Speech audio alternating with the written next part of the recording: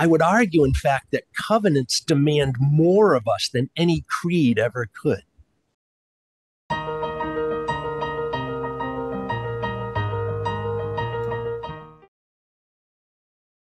This past June, our annual Unitarian Universalist Association General Assembly delegates voted to move ahead with proposed changes to Article 2 of the Unitarian Universalist Association bylaws by a vote of 1,816 to 289.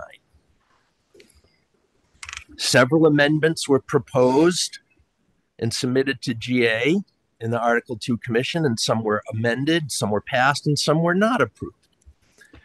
If the proposal is passed by a 2/3 majority of delegates at next spring's General Assembly, our Article 2 and our bylaws will be revised. Now, bylaws are very dry and not the most of spiritual things sometimes, but this is where we host in our denomination, our association, our mission, our principles, our purposes. This is the place where currently you will find, as written, I think, on the back of your order of service here, the 7 principles. These would be replaced with a new approach should the Article 2 revision pass with its 2/3 majority. The new proposal is based on a language of values and covenants, promises we make to each other about how to live out the values.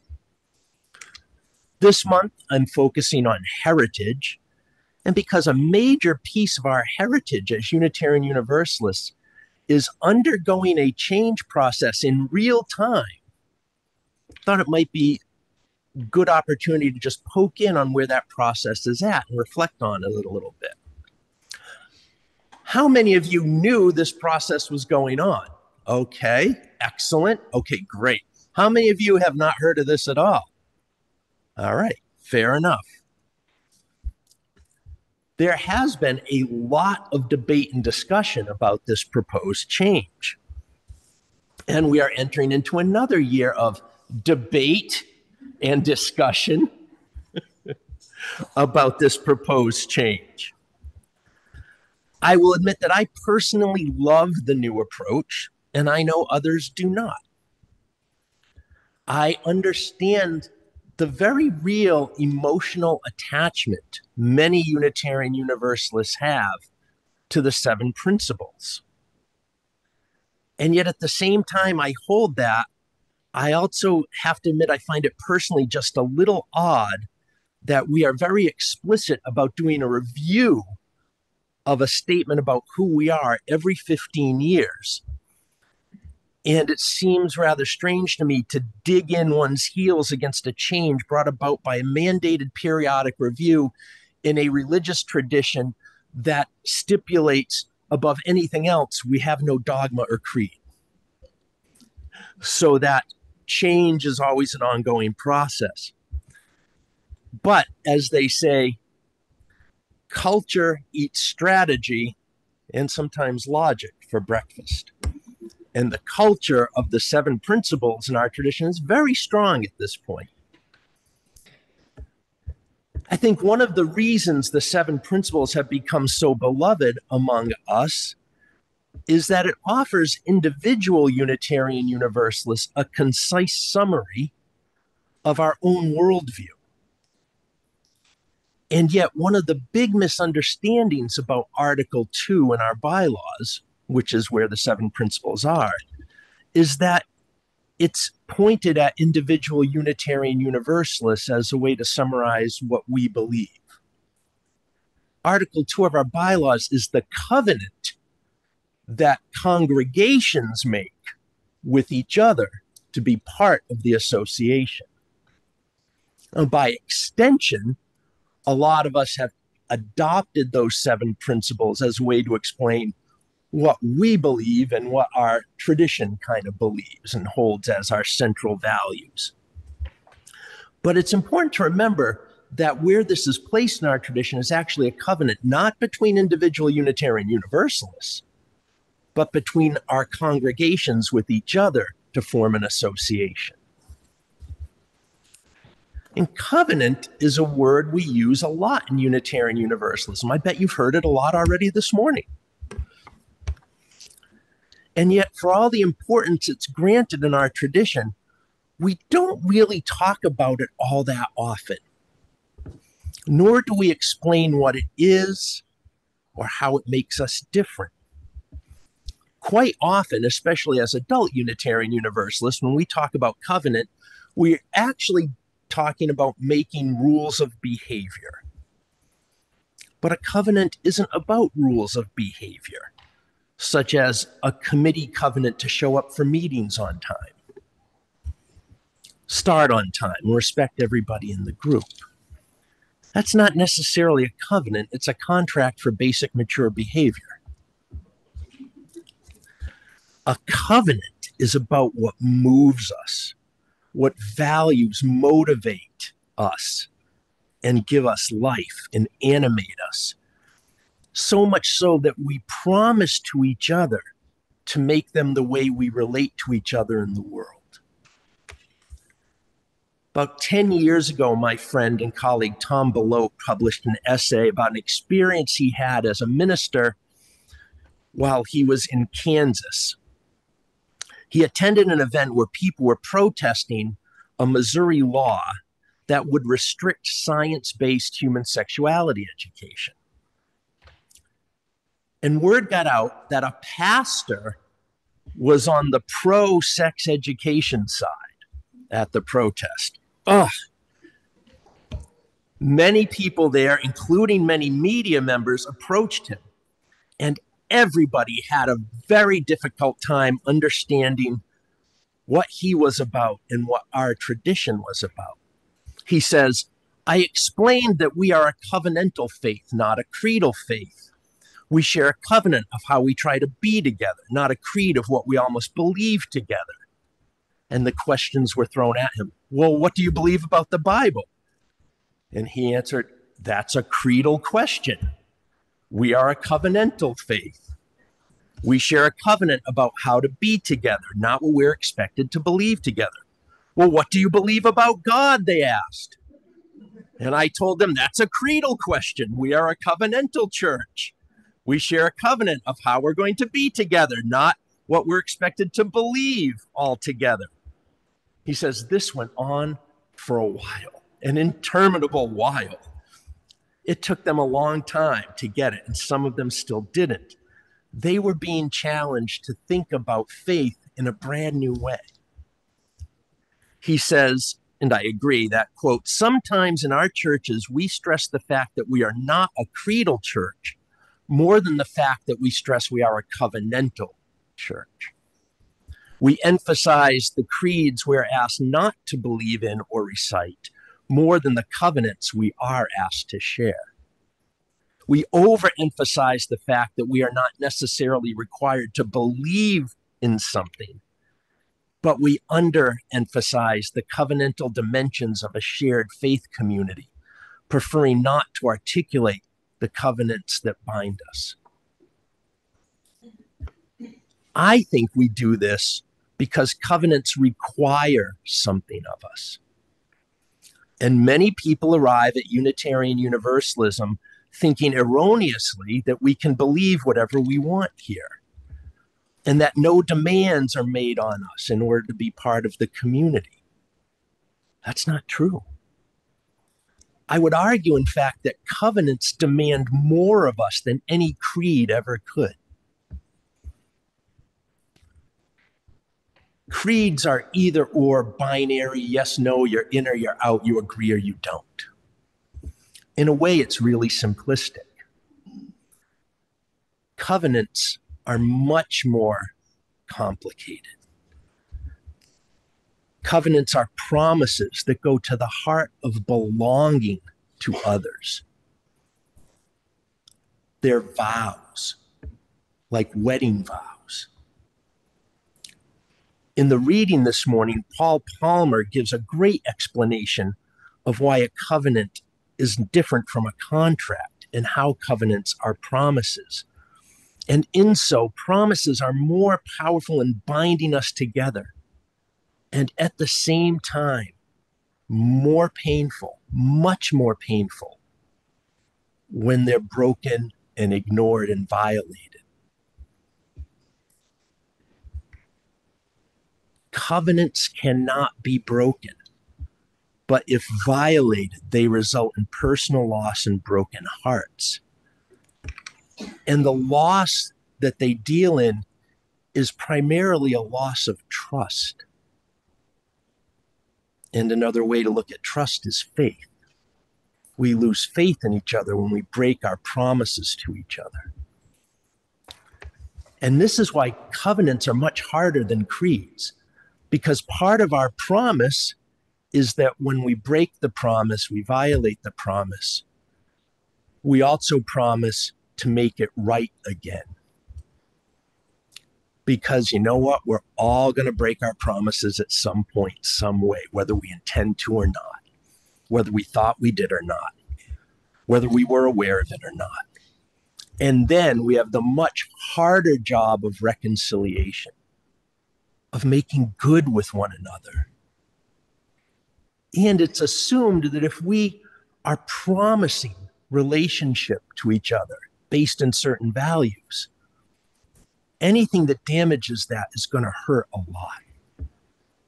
And it's going to take a lot of work to restore the bond that once was before that trust, that faith in the other got damaged in some way.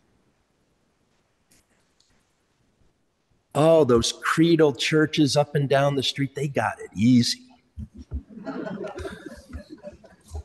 They're in or they're out. We're stuck in between, working at relationship every day, all the time. And I'd much rather do it that way. I find it much more meaningful. And it can get really difficult.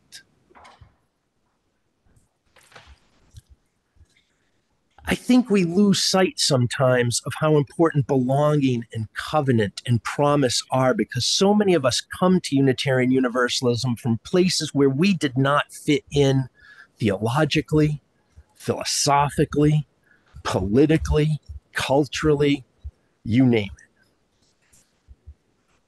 it. And here, we do our very best to make room for you as you are.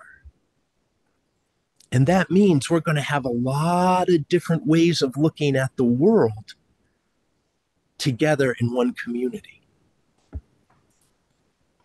But what a glorious, glorious experiment we are involved in to create a religious tradition that is, in a sense, just a microcosm of what the world's got to ultimately figure out. How we, in all our difference, have to love each other, have to get along with each other, because it's the only way we survive together. The covenant that binds our congregations to each other in our Unitarian Universalist Association bylaws goes back to the original bylaws of 1961, when the American Unitarian Association and the Universalist Church of America consolidated. What we've come to know as the 7 principles were not present in those original bylaws. The principles and sources are only 40 years old. The most recent major change was in the 1980s with the addition of a 6th source in the 1990s. Major developments in our tradition since the 1990s, I think, are having a profound influence on this revisioning process of our covenant that we're undertaking. One of the things I notice, and I find it a bit significant, is in our tradition there was this old infighting between people who believed in God and people who didn't. And my experience as a minister is that a lot of this has calmed down. It's not such a big conflict, so overt anymore. And I think that's helped along by a demographic shift. My own personal experience has been that Unitarian Universalists who are my age, mid upper 50s or younger, are far less concerned with that, do you believe in God, are you an atheist thing, than Unitarian Universalists who are older than I am. And part of the reason I think that generational shift has happened is because I think my generation, the generations after me in this tradition, find that type of quarrel antithetical to what this whole tradition is supposed to be about, where people from different ways of seeing things are supposed to be together. For most of the 1970s, 80s, into the 90s, Unitarian Universalism existed as much, maybe if not more so, as a reaction against religions people ran away from, as was being something forward-thinking that we created together in covenant to go into the future. When the 7 principles entered our UU bylaws back in the 1980s, you probably couldn't find a congregation in your local zip code other than Unitarian Universalist that was feminist, environmentalist, queer, concerned with civil rights and economic and environmental justice. And this is no longer true.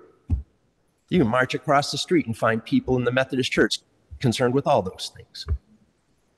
It's one of the reasons we as a denomination haven't grown a heck of a lot, is because you no longer need to stop being a Lutheran or an Episcopalian or a Methodist or a Congregationalist or a Presbyterian to be liberal. My wife is an Episcopal priest. The president of her congregation's a lesbian. The Episcopal Bishop of Connecticut is a gay man. She's on a working group of environmental justice. I mean, it's changed. The religious world has changed. It's now between people who are fundamentalists, my way or the highway religiously, and people who are not, whatever their preferred allegiance or where they feel they fit theologically or in terms of all the big questions. Other traditions have liberalized a great deal.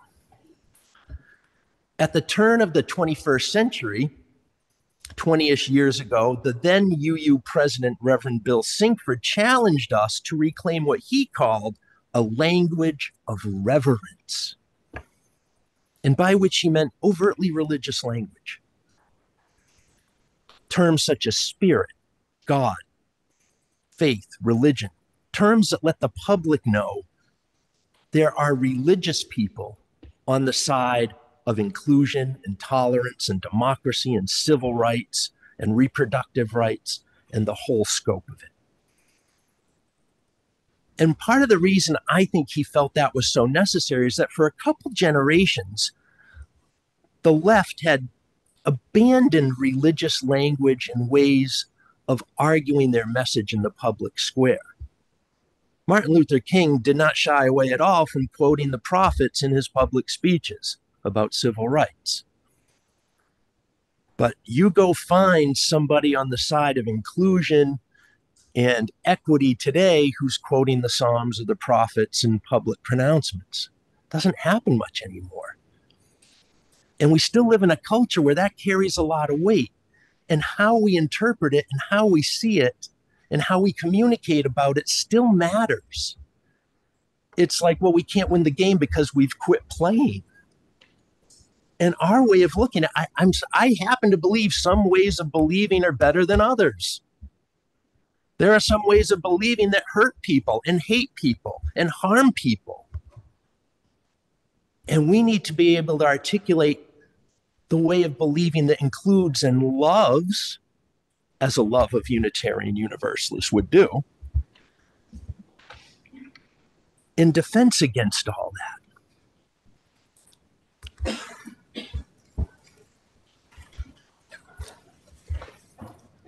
I think the current draft of our Article 2, this new way of looking at covenant, shows a willingness to think beyond just having an 8th principle about racial justice, which is great, but trying to put that across all our values, that it doesn't have to be separated. It's supposed to be part of every other thing.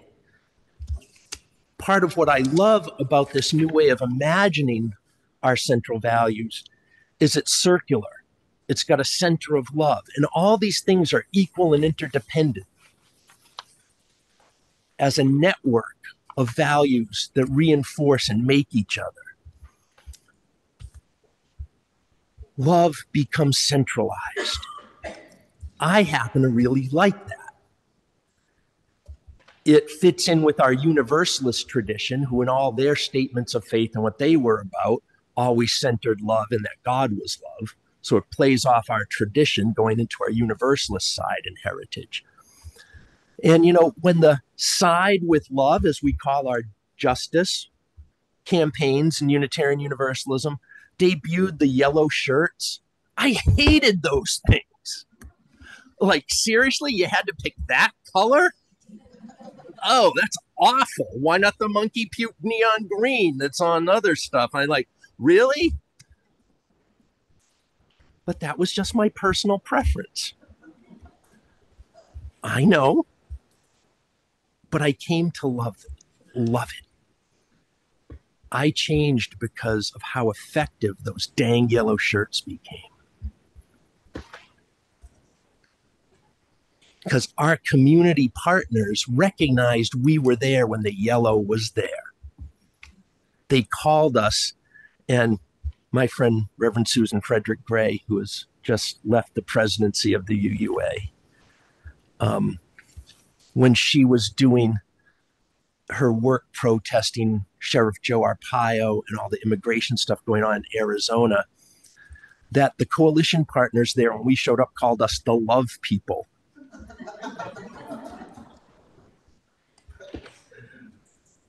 Damn, those yellow shirts are going to make me fall in love with them yet.